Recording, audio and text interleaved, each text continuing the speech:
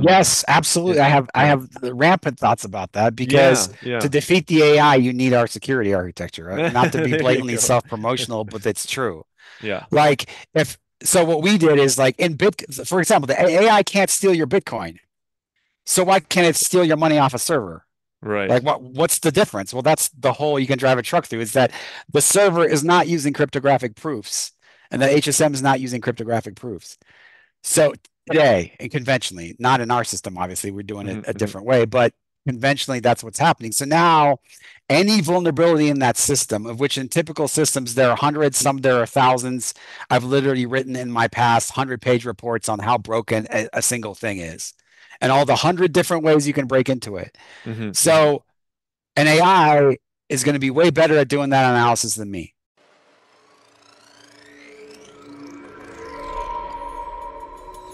We're going through something absolutely historic. Technologies across the board are growing exponentially. It's a disruption that's going to completely redefine the way businesses compete. In the next decade, we're going to lose 40% of today's Fortune 500 companies. The exponential growth of computing is continuing. AI is nowhere near its full potential. Whether you like it or not, that the future cannot be stopped by anyone. Hi there, everybody. This is Mark Verbankoff, and welcome to the Future Tech and Foresight podcast. This is episode number 146. So, it has been a while since I've had somebody come onto the podcast to talk about cryptocurrencies. For all of you that were listening a couple of years ago, it was certainly one of the topics that I love talking about the most.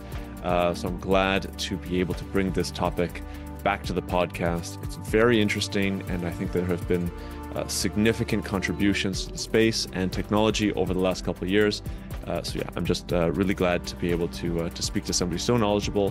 I'll get into the guest in a minute about cryptocurrencies. So what is this episode about? In this episode, we explore the thrilling world of cryptocurrency and blockchain technology with Mehow, a pioneer in digital security from MatterFi. So this all comes amidst the rising concerns over about $200 million stolen in digital assets just in Q1 of 2024. And Mehow shares his groundbreaking insights into MatterFi's innovative solution that combines enhanced security with user-friendly digital identities, which is a key point to this entire discussion, and I'll get into that in a minute. So we dive into the challenges of crypto security breaches, the revolutionary concept of using names instead of complex addresses, and how MatterFi is navigating the intricate regulatory landscapes. Plus, we discuss the broader implications, of course, of artificial intelligence, and we touch on quantum computing, on the future of blockchain technology, as well as many other points in the discussion. So who is Mehow? So Michael Mehow is a seasoned leader with a track record of pioneering innovative solutions in the crypto world. So Mehow is the CTO and co-founder of Swiss Fortress and CEO, co-founder, and co-inventor of MatterFi. So MatterFi is building a revolutionary security platform that uses distributed systems to decimate single point of failure risks. And Swiss Fortress is a crypto wallet that allows you to send secure transactions to names, not addresses. We'll get into why this is actually a really big deal and why I was very excited to talk to Mehow specifically about this. I think that the conversation is excellent. Mehow is, of course, a very likable guest who certainly knows what he's talking about. So anybody that's interested in the crypto space in general, and of course the technology, is, I think, really sure to get something out of the discussion. Hi there, Mehow. Thank you very much for coming onto the podcast today to talk about one of my more favorite topics, but I haven't really talked about it in a while on the podcast, and that's like crypto, and of course, security, and all the work that you're doing. So I'm looking forward to getting into it today. Thanks for coming on. Awesome. Glad to be here. Yeah. So as I mentioned at the beginning of every episode with guests, I like to get an understanding of what brought you into the industry and the space that you're working in. So like whether it's a personal anecdote or an interesting story, like what attracted you into, in this case, it would be cryptocurrencies. Well, I've been hacking since I was 15. So before there was crypto at all, there was just computers. I started on the IBM PC Junior. So my sort of thing that always interests me is how do things work? How do you break them apart in a positive Mm. way and then make them better?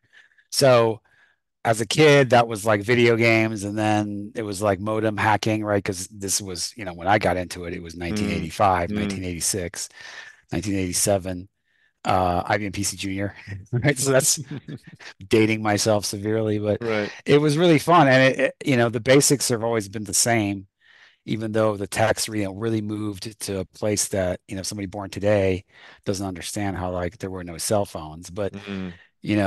I got to, already live through all that. And I always just want to make stuff better, right? So this company is basically a culmination of that journey, like where I was kind of like, okay, what's the hardest problem Mm. in security today that's really affecting consumers and businesses, which is just rampant theft and fraud? And then how do I break the old way and create a new way? And so I met some friends along the way, Chris Odom being one, another one's Justice Randveer, that already had invented portions of it. And then I put it all together and I finished it. I wrote 9 patents. There are now Mm. 15 inventions in the space that are attributed to me, that, basically took that product, those original ideas, and turned them into something very commercial. And Mm. along the way, like the way I got here was, like I worked for the US Navy. I made an intelligence system. I was like in my office in Georgetown when the airliner hit the Pentagon. Okay. One of my Wow. employees was driving by when that happened, so she called me like in a massive panic. Ultimately, everybody I knew was okay, but obviously that day wasn't okay. Yeah. And it's like one of those things where, you just want to make things better. And so for me personally, it's always been about creating value. But my little devilish side is like, oh, I want to break it, see how it works, and then make it better. And because I enjoy Right. the process of, at least in a white hat way, breaking it. So I've always been a white hat. I've never done any black hat stuff. Although interestingly enough, like if you're in this space long enough, you have plenty of opportunities to go black hat. Like Sure. people, I get recruited all the time by the dark Sure. side, and I'm just Sure. like, no, I'm sorry, I'm more like Jedi. So, That's a great way of putting it. I like that. so I Yeah.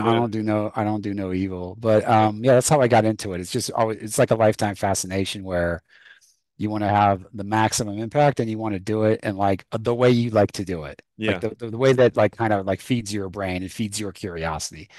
It's like being maximally curious, and just following your curiosity will lead you down the path of like the thing that you're most passionate about. And then if you can innovate in that, then, with this company, we got lucky because I think it's a thing that'll, maybe a multi-billion-dollar valuation type Mm. deal. Mm. I think it's, ooh, well, thanks.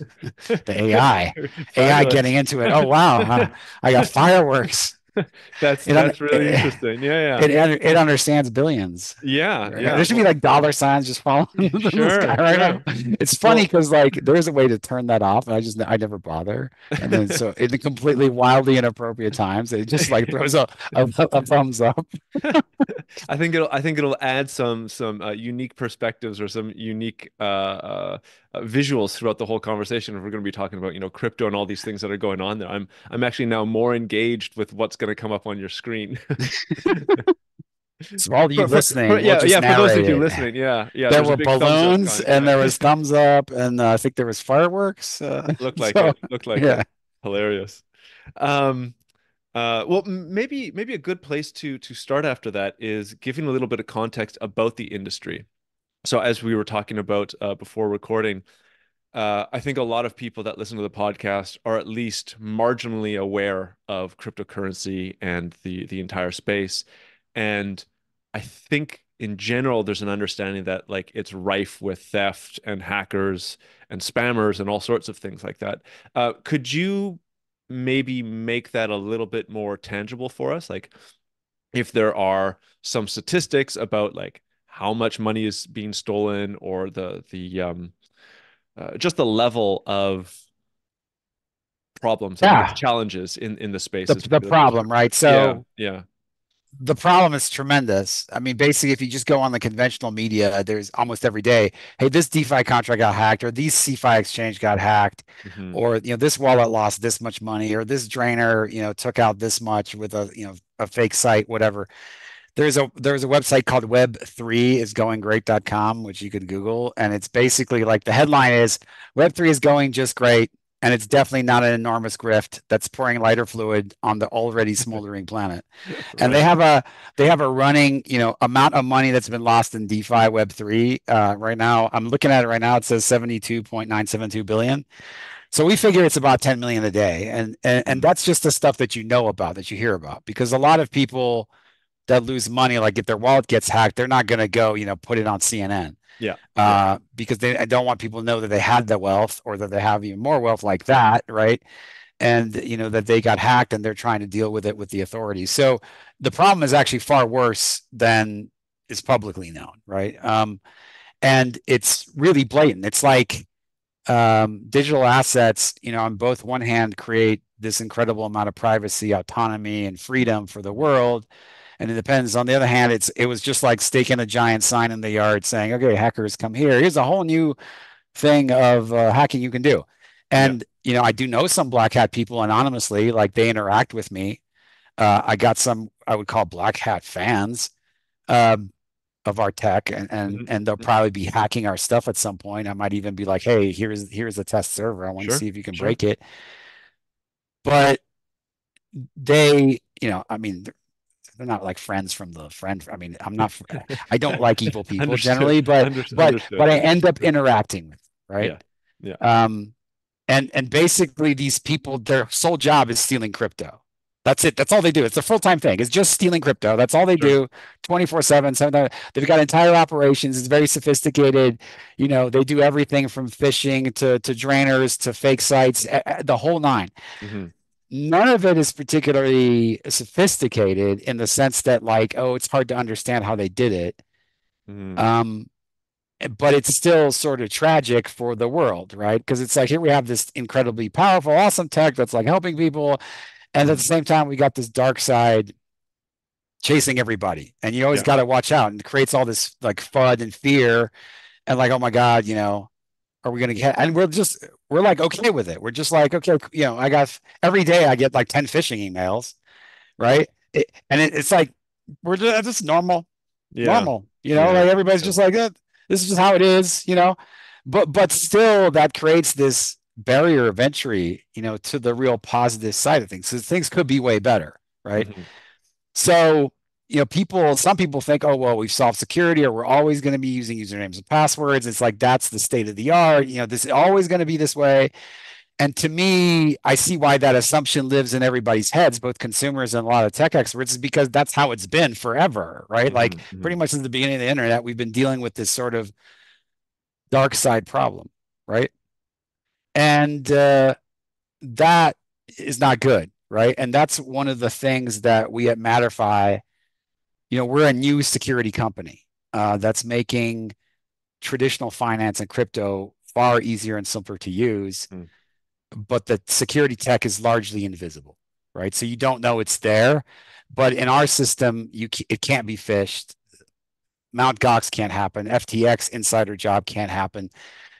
DeFi hacks can't happen. The DeFi knows KYC. The on-chain stuff knows KYC, so you can prove each other's identity to each other, but it's still all decentralized. So like we're doing all this stuff that people have given up on. Like, Hmm. like literally, like, 'cause to me, it's like the problem is so huge. It's like, well, why haven't like 10 other people already done what I'm doing? And the truth is, I've been at this in this company for 5 years, and no one's done it. Like, no one's created what we've It, created, even though there is like this giant gaping hole you can drive a truck through. my initial question would be why? Why hasn't anybody done it if the problem is so severe and I assume very profitable if solved? Is it just so challenging or that It's nobody's really hard. yeah, yeah, If it was easy, I wouldn't be here, yeah, right? yeah. Like, and I would say my entrepreneur journey wasn't easy either because like what we were doing, people were like, well, this other stuff just works. Like, why would you guys even compete with all this stuff that works? Like all this DeFi and CeFi that already works. It's like, Hmm. well, I posit to you that it doesn't work here, you know, and and so we sort of made our way and we raised. I mean, at this point, almost between the revenue and the money raised, we're at 5 million. We're about to raise another 20, and we're actually going into a Series A right now. Hmm. So we'll start to get like real funding. But it was not an easy journey, I would say, for sure, Sure. right? Because of that question, it's like, well, Hmm. do we really need a new wheel? And I'm like, yeah, absolutely. You definitely need a new wheel. Because look, everybody's like running off with your wheel. Right, So, right. so, so, so that's been interesting, right? We've had, and then explaining to people like how it is that we're different when they're sort of ingrained with this is the way it is and it's never going to change.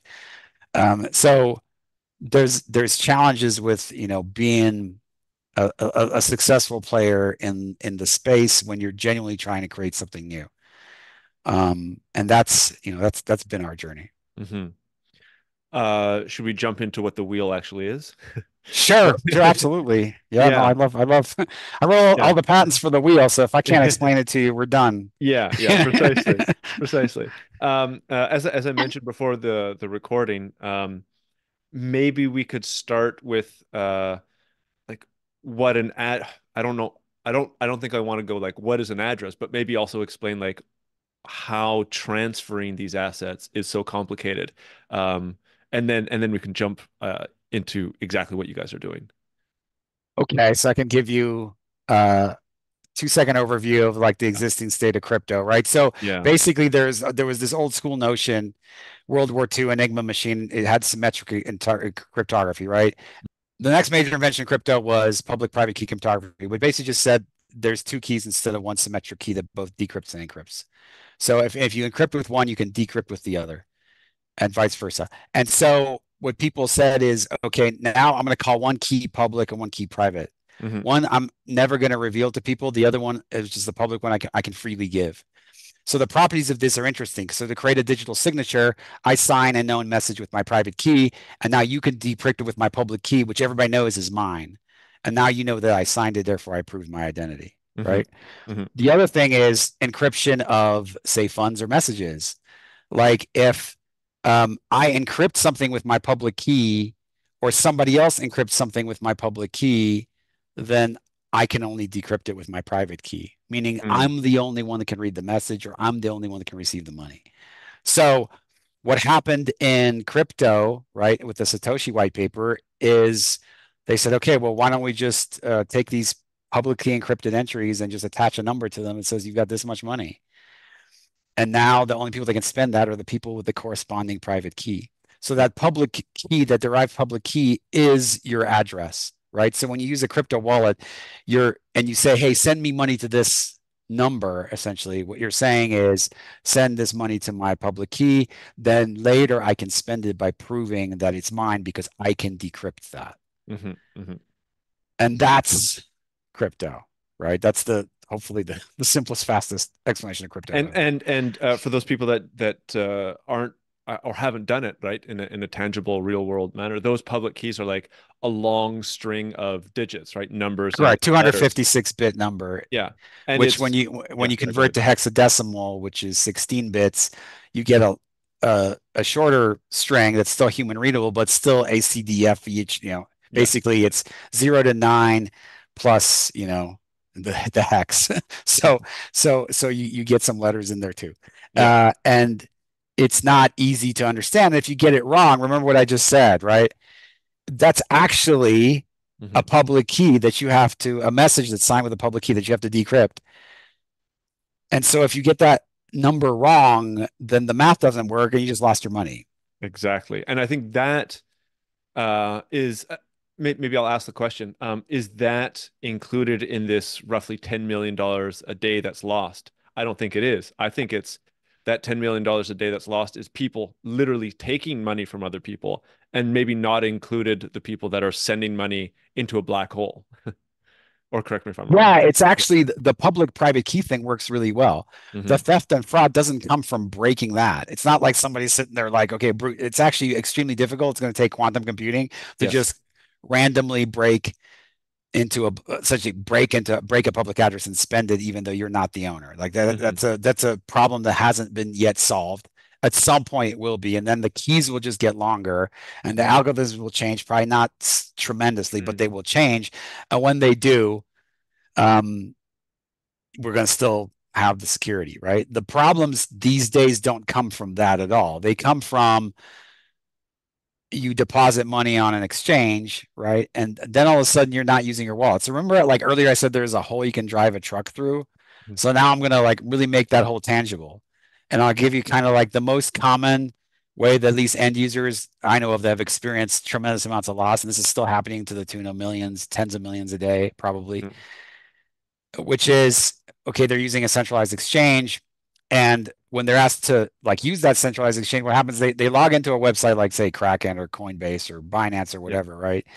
And they set up an account. And then there's some KYC and like, they're asked to provide their driver's license. There's some KYC check that comes back that says, okay, this person's not a terrorist, not a black hat, whatever. We trust them more or less. They can do business here within these limits, whatever the internal rules are, right? Mhm. And then the system says, okay, now you want to trade Bitcoin for Ethereum, great. So deposit your Bitcoin into this address. And it just provides you an address. And so you deposit some Bitcoin, right? And then you trade it for Ethereum. Then some point later, you do a withdrawal. And now the system's like, well, give me your withdrawal address. So you type in your withdrawal address. If you get it wrong, you lose the money. Mhm. And so this is like super common. But the hack is, okay, I just steal your username and password. And I just pretend you're you. And I Yeah. put in my attacker withdrawal address. And I take all your money. And Yeah. that's the basis of the SIM phone hack, right? Like basically, and this happened to me. I was going to Burning Man like 4 years ago, and right before Burning Man, it's like the hackers knew that all these people were going to be at the burn, and they, some guy at the AT&T office in Atlanta, like, somehow my phone ID number got moved to another phone, right? Mm. And now this person had my phone number, so they went into my Coinbase and they did exactly what I just described. Of course, I smart about that. I didn't have any money there, Yeah. so it was zero. They got $0, but they still broke in and they successfully tried this hack. And so, what is the giant hole?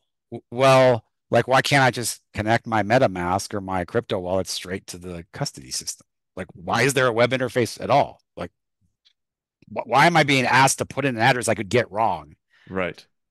And then not only can I get it wrong and hurt myself as a user, Mhm. but an attacker can exploit that, just take all my assets.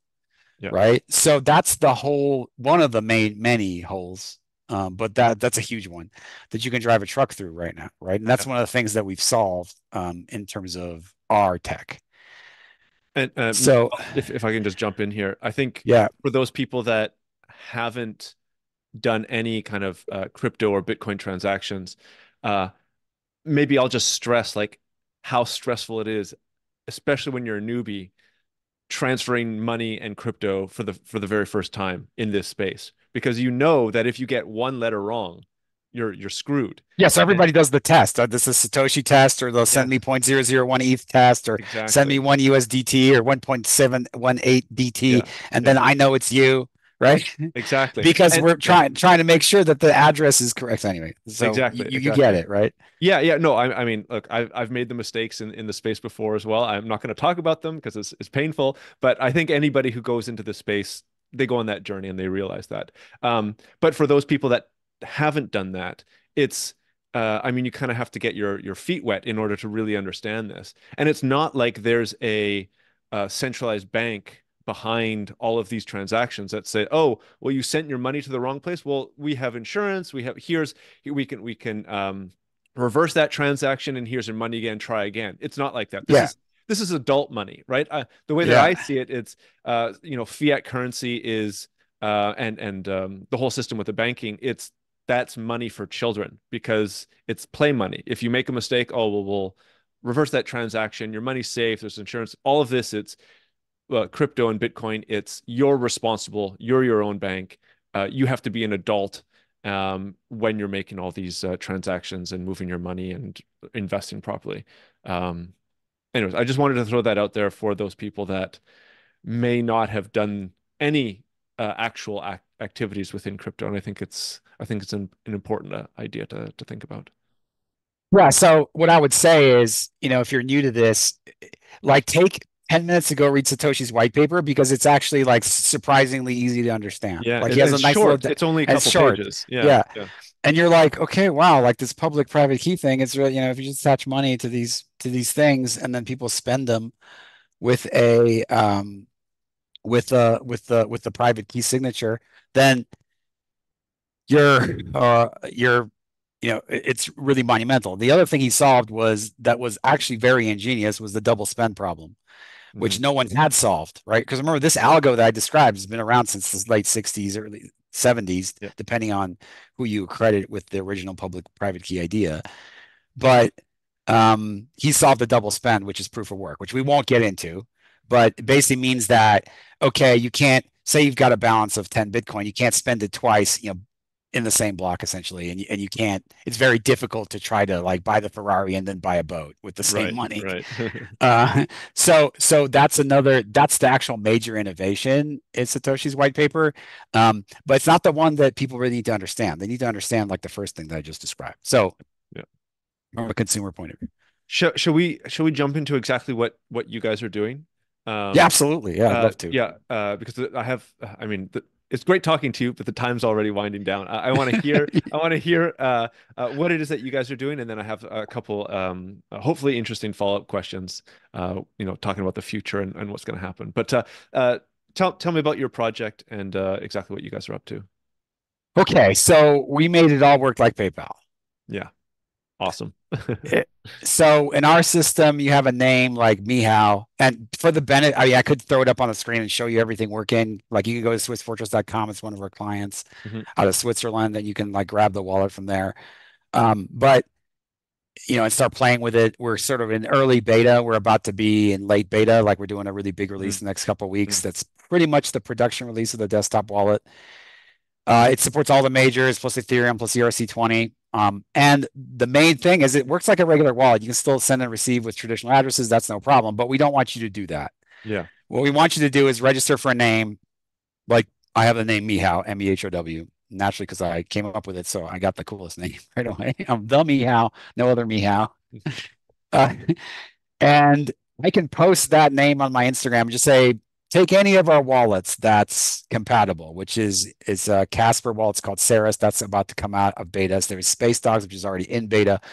There is Swiss Fortress itself. And now we have some major fintechs that today I can't tell you who they are, but in a couple of weeks they'll be in the press. And these are not small fintechs. These are they're global companies that are in the Fortune 500 that have adopted our technology.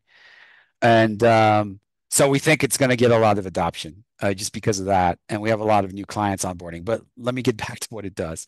You register for a name. You can post that name publicly, and your wallet will automatically receive all the funds it supports to that name. And you don't have to understand anything about receive addresses. You don't have to do tests. Everything is infallible. You just say, hey, my name is Mehow, send me some Ethereum. And then somebody opens another one of our compatible wallets, types in Mehow, send 1 Ethereum, hit send, that's it, done. So it's like PayPal. Yeah. And our wallets just magically know how to compute each other's receive addresses via, I'm going to get technical here for a second, but it's a one-way non-interactive cryptographic proof. Meaning that there's no, it's not like my wallet's telling your wallet, hey, this is my address, use this one. Your wallet just knows what my addresses are. But the addresses are different, right? So here's a huge vulnerability that people don't talk about, but it exists in ENS and unstoppable domains. And it's so obvious that I'm just calling these things out by name because it's super obvious and people should just know about it. If you use unstoppable names, like say, there's a YouTuber named Hashoshi.eth, and he was like, let's go use this system. It's great.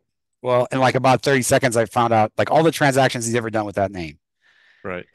Because in unstoppable domains, the name and the receiving address that you use, that the name is supposed to receive funds at, are stored on a public blockchain. So, and you can literally just write a scraper tomorrow that just takes all the names of unstoppable domains, makes a list of all the receive addresses that have been registered on that smart contract, and just looks up all the money that everybody's ever transferred using those names. Yeah. And you can easily say, hey, this guy is the richest guy on unstoppable domains. This is the richest guy on ENS. So obviously traditional finance and regular people, they're not going to use this. Like what? Like why would I have some potentially publicly identifiable information and have that, be tied to me? And so people know that this is the money I received, right? Right. So it's a massive, massive problem, right? So in our case, our system computes these addresses so that if I'm transacting with you and your identity, it's using one set of addresses. Now, if I'm transacting with another user, it's a different set of addresses, and the users don't know what the addresses are. Right. So one of the problems with ENS and Unstoppable is that all the money goes to the same address, right? So they'll have one receive address for, say, Ethereum, another one for Bitcoin. And if 100 people send you money, it's all going to that same address. So first of all, as the user, you can't tell unless you're manually like, hey, okay, I know that it was Bob that sent me this money and Alice sent me this money on Wednesday and somebody else sent me, Charlie sent it to me on Thursday, like, which you're, as a user, you're not going to do, right? Or if you're a business, you're not going to do that. It's very difficult. Right. So you got to sit there and be like, okay, this transaction is this, it's just really broken. In our system, all that is automatic.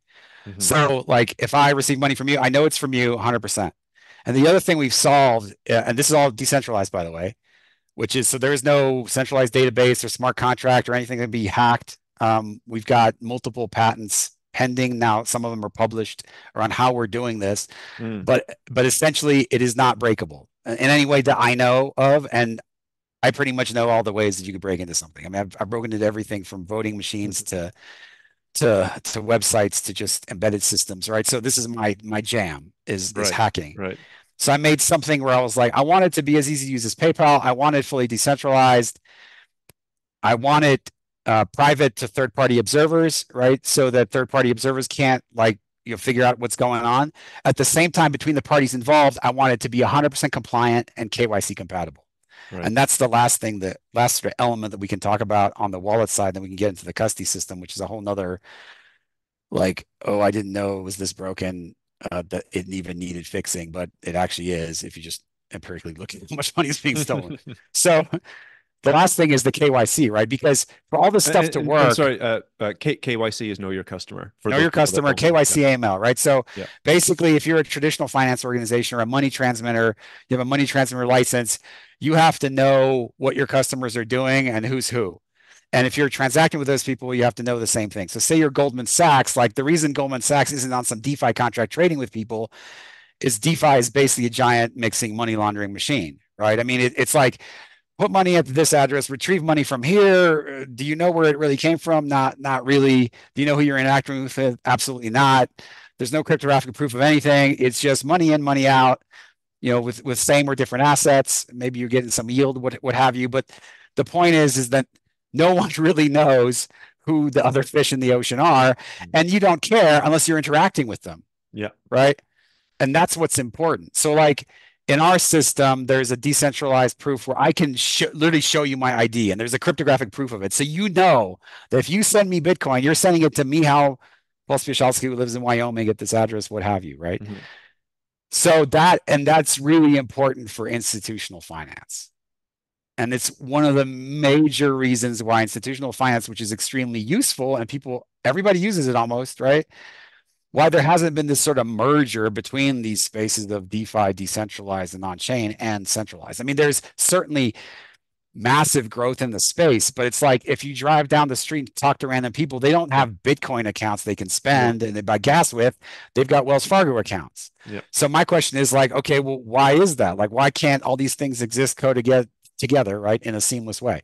And that's the problem that we solved. So one of the major problems we solved is that name that allows you to receive any cryptocurrency. You can put it up on your Instagram. No one knows how much money you receive total, but all the people that you interact with know exactly what they sent you, and they can even request a proof of who you are before they send the money. Right. Which is really valuable. So now imagine that Mehow, instead of being a private person, is a bank.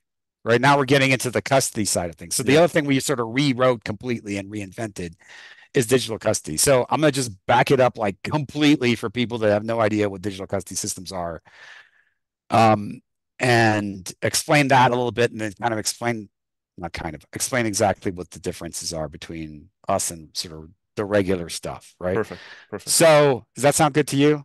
Yeah, I just went off, so I want you to no, it's great. Look, this is why I love the podcast. I always invite people that are much more intelligent and informed than me, and I love listening to every single word. I'm just concerned about the time. If we have some 17, 20 minutes left or so, could we do the custody thing quickly and then move into some other things? Absolutely. So I'm gonna give you custody in 5 minutes. Excellent. So what is digital custody? It's a system that runs at a bank or a financial institution that's storing your Bitcoin if you give it to them, right? And generally, the way it works right now is there's the hardware security module, which is a chip that's got the keys to the money that actually belongs to the customers, and that key is controlled by the company that's the custodian. And there's generally admins that have custody over that system. And basically, the second you give them your money, they can just do whatever they want with it. And there's no visibility between your crypto wallet and what's happening in the custody system at all. It's just, it's a black box, and you just gave your money to the black box, and now you can have what happened at FTX, which is, oh, look, we got the keys to the black box. There's $8 billion here. Oh, I'd like to make some political donations. I want to be a little famous. I'd like a FTX name on an arena. No problem. The customer funds, we'll get it back. Yeah. It's not illegal, right? So digital custody is very important. You have to have these things, but you have to have them in a way where that sort of thing, and the other problem I described earlier, which is the Coinbase problem of, hey, random address, withdrawal to a random address, and they have no idea if that random address is actually yours or somebody else's. Yeah. That needs to be solved, right? So that's what we created. We created a new digital custody system where there's an off-chain cryptographic protocol, just like you have in Bitcoin on-chain. And the HSMs that store the money just talk directly to the consumers. So and they'll only authorize a withdrawal when they have a digitally signed cryptographic proof from the consumer. Meaning that, like in the wallet, in the UI, it's like deposit, withdraw. I just hit a withdraw button, I enter my PIN, or I tap my hardware wallet card, and it just magically happens. What actually happened under the hood is you signed a digital instrument with your private key. Now the HSM knows it's really you and will authorize the withdrawal. And in this system, you don't need admins at all. Well, not at all. You need them way less. You need the admins when you're loading new code, or if like a server melts down, because we do it also multi-sig, which I won't get into. So it's not one server, there's multiple servers. And to steal money from our system, you either have to just set it up wrong, or you have to be a super clever hacker and break into a secret vault that are worldwide into these actual, not just the machines, but the HSMs inside the machine. So it's just a thing that's not going to happen. Yeah. I mean, I wouldn't say not ever, because as a security guy, you never want to say, look, it's 1,000% infallible. Yeah. But pretty much. Yeah. The security architecture at least is, I think we're not going to make any mistakes. And I think we're not going to lose any customer funds, is my take. Can I pause on this point? I just had the federal CTO of Intel Corporation on the podcast earlier this week. We were talking about cybersecurity. So my mind is reeling about cybersecurity right now. And I know that within crypto, and you touched on this earlier, I mean, cybersecurity and security in general is just so important in this space. I totally trust that. I mean, look, I've been talking to you for almost an hour. I understand that you understand what you're talking about. You mentioned about quantum technologies possibly breaking into crypto in general, and I know that this has always been an issue. Do you have thoughts about artificial intelligence and how it might be changing the game here as like a tool that can be leveraged for these black hat hackers to get into maybe not your system but other systems? Yes, absolutely. I have rampant thoughts about that, because to defeat the AI, you need our security architecture. Right? Not to be blatantly self-promotional, but it's true. Yeah. Like so what we did is, like in for example, the AI can't steal your Bitcoin. So why can't it steal your money off a server? Right. Like what's the difference? Well, that's the hole you can drive a truck through, is that the server is not using cryptographic proofs, and the HSM is not using cryptographic proofs. So today, and conventionally, not in our system, obviously, we're doing it a different way, but conventionally, that's what's happening. So now any vulnerability in that system, of which in typical systems, there are hundreds, some there are thousands. I've literally written in my past 100-page reports on how broken a single thing is, and all the 100 different ways you can break into it. So an AI is going to be way better at doing that analysis than any human ever, very soon, if not already, right? This is a thing that's already happening. So in conventional computing systems that don't use cryptographic proofs for every single operation, the AI can find a hole, and the second it finds that one hole, it's all over. Yeah, exactly. The same like a hacker can find that one hole, and it's all over. Yeah. Right. So we to be AI proof, we need this less level of security. And we're now starting up a little AI division where we're going to be doing AI agent wallets where the AI, you can give it some money and it can go try and make you some money, but it's all private. I mean, there's some really cool stuff to do with AI and digital assets, obviously.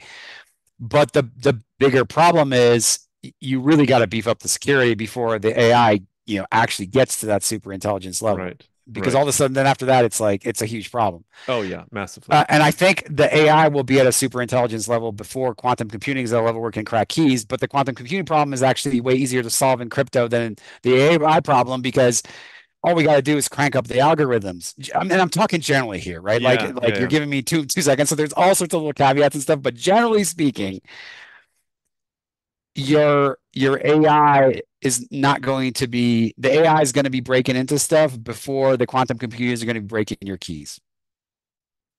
And that's my sort of theory. And I'm no physicist expert, but I do know a thing or two about security. So it's really important to have the security go to the next level, not just in on-chain crypto, but everywhere. And that's like one of the things where like when I first was introduced to these ideas from my co-founders, which is Chris Odom and Justice Ranvier. Justice invented pay codes for Bitcoin, which is the basis, one of the fundamentals of the name system. It's how one of the algorithms that we're using to make that happen. And Chris invented the off-chain cryptographic proofs based on triple signed receipts. So when I heard this, I was like, well, actually, if we combine this with some hardware and do these things the other way, then we've got this thing. And this was like 5 years ago before, AI was such a huge thing, but it definitely solves that problem. Yeah. Yeah, very interesting. I remember when I first got introduced to cryptocurrencies. I mean, quantum computing was, I think, on every single new white paper that was coming out on every single website of these new cryptos, like how we're going to deal with a quantum quantum computing issue in the next couple of years. Yeah, and the basic problem is in quantum computing, there's only really one problem, which is how big your keys are, and there's a few other things. Yeah. But the amount of vulnerabilities in existing off-chain systems are in the tens of millions of vulnerabilities, and any single vulnerability allows theft of all the money. Yes. So where's the AI going to go first, right? To try to solve a mathematical problem it can't compute its way out of yet? Or is it going to be like, wow, there's a lot of rich fish in this pond, and pretty much I got dynamite. So yeah, exactly. Okay, I see that the time is winding down. Are there any other points that we should discuss with regards to your project in particular, or can we move into like some of the other, like a couple of minutes on like regulatory issues that you guys I think our project, I mean, I feel like I gave you the as deep as I can go for your audience. You can go to the website matterfi.com and get the white paper if you're like super curious how we're doing everything under the hood. But you can find all our published patents as well. So anyway, let's move on. Okay, awesome. So I guess, I mean, we could also talk about each of these topics, could be a podcast in and of itself, but the regulatory issue within crypto in general today.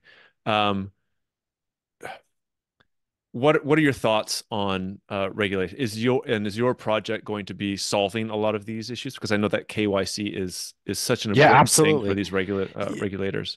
The regulators want these rules, and they're kind of like randomly flailing around making more rules, and sometimes that results in like unintended consequences. So me, like, I'm a libertarian personally, right? So I want everybody to have all the freedom to do what they want. That said, businesses want the regulations, like they want to protect the consumers. Like it's ultimately a thing where, for the most part, unless it's like really overreaching, what we have in terms of reg and finance, I don't have a problem with it at all, right? I think like, okay, you should have to have accredited investors, for example, right? Like you don't want to have people that don't know what they're doing, like stake their life savings on something they don't necessarily understand, just because or mortgage their house to buy Bitcoin at 20K or something, or 17K, right? I mean, now that would have been a smart decision, but not when it went from 17 to 3, exactly. And you were like, well, is this even gonna go forward at all? So hold on one second. Let me just turn that off. So we are here to solve the regulators' problems and make it way easier for them to make pro-business regulations that make sense. Because technically, for example, in our system, you can enforce travel rule. You can just say, look, if your transaction over this much, you have to know who your counterparty is. If you are a system that's really easy to do, whether you're a custodian or an end user, right? We have a protocol I'm coming out with for atomic swap where in atomic swaps, for those that don't know, atomic swaps when two people on chain agree to swap two assets. And it's the tech around that itself has been pretty good. There's a wallet called Atomic Wallet that already does this, but you don't know who your counterparty is. That's a huge problem. So like Goldman Sachs isn't out there saying, hey, okay, well, we got tons of USDT, for example, or tons of gold or tons of whatever, and we want to trade with you. We want to offer these CeFi services on chain. And the reason they're not doing it is because they don't know who the counterparty is. Right. Right. So it's just right now, it's like Atomic Swap is just if it's a super easy way for criminals to money launder. And as I've said before, as a sort of, my mental thing is I want to break stuff, but I don't want to be evil. Right. So and I don't want to support the evil actors. I don't want to support the people that are exploiting these systems to create war and create death and create famine and create, chaos. And so to prevent those things, you need the regulation, but more importantly, well, not more importantly, you need the regs plus the tech at the same time. And so I've spoken to Davos 3 times now, when it was super early and we had no products at all. But I hope we do have some clients that are, I wouldn't say some, we have some big clients that are heavily regulated now that soon will be using this tech exactly as I'm describing it. And I would say that the reason they signed on with us was because of exactly what I just described. Right. Gotcha. Okay. Last couple of minutes.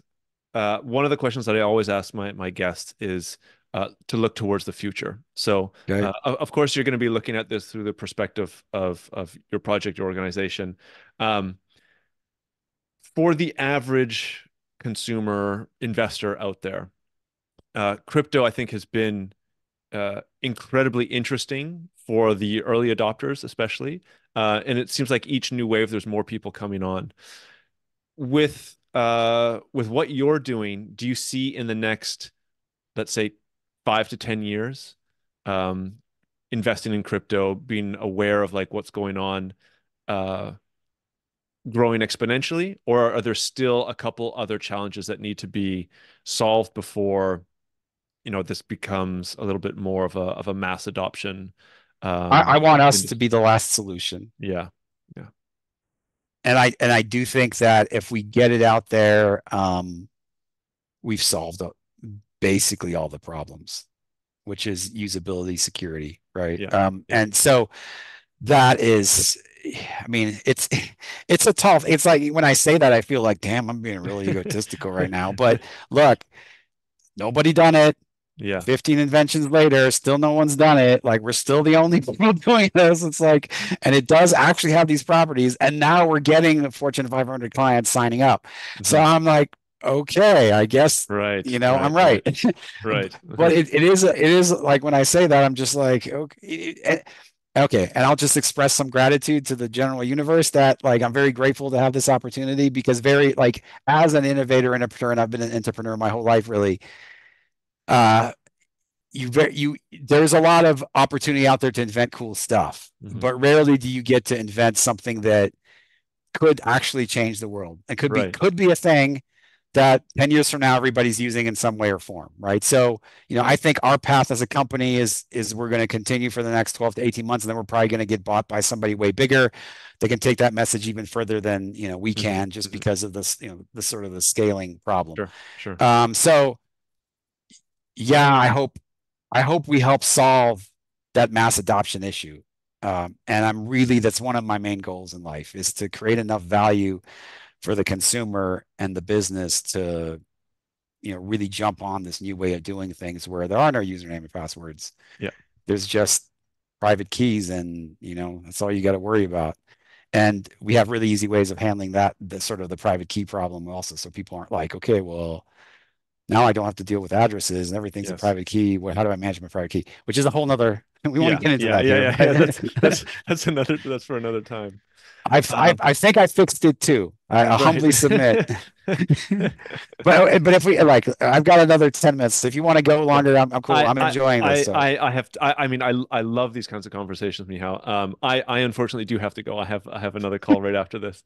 Cool. But I think what you just said is actually a perfect place to end the conversation. So it's hopeful for the future, which is kind of what I like to end all these podcasts. It's a note that I like to end all these podcasts on. I'll have your LinkedIn, the website of your company up on the show notes. Is there any other place that you want people to reach out to you from, follow you?